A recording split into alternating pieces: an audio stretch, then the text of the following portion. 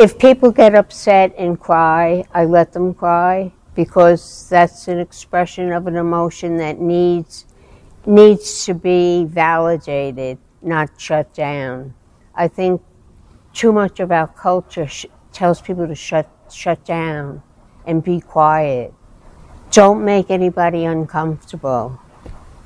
Don't talk about the elephant in the living room. Just persevere. And I don't think that's the greatest message. I understand it, and it helps to build conformity, but it leaves the individual at a loss. You know, and then when a time comes when you really do want to express yourself, you have a hard time doing it. You don't know how to go about it. Keep going forward. You're doing a good job. You learned a lesson. You made a mistake. You learned a lesson. Keep going.